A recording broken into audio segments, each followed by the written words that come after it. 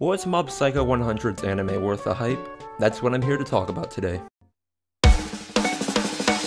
If everyone is not special, maybe you can't be what you want to be. So let's look at the air.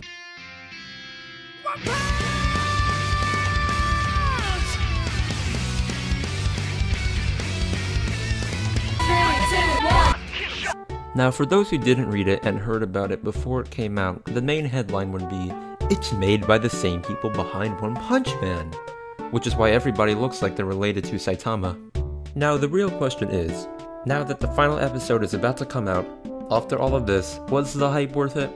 Spoiler alert, it was. Now, if there's any doubt in your mind about this show, here's the gist of it. Did you like One Punch Man? Well, you'll like this if you did. It is all the quirky characters and comedy that you would expect from one, and to add to that, it has a pretty interesting story that can get pretty emotional and intense at times. A quick synopsis of the story for those of you who haven't seen it is basically, in the world of Mob Psycho, there are certain people who possess psychic powers, and it so happens that our main character, Mob, a socially awkward middle schooler, has them, and has to deal with interesting and dangerous situations because of it. The animation is phenomenal and works beautifully with all the battles, and the opening and ending are fantastic.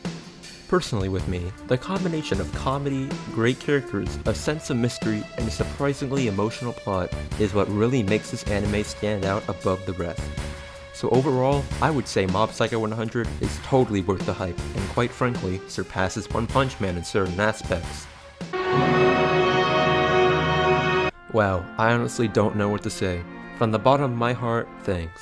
Even though it may not seem like that big of a deal, and I'm sure 4/5 of you have already clicked away from this sappy crap, but it really means the world to me. Just the thought of somebody enjoying my ramblings is truly touching. So in honor of this, today's cool thing of the day is you guys. P.S. I know this video has been short and lackluster. I'm making a way better and longer video right now, so stay tuned.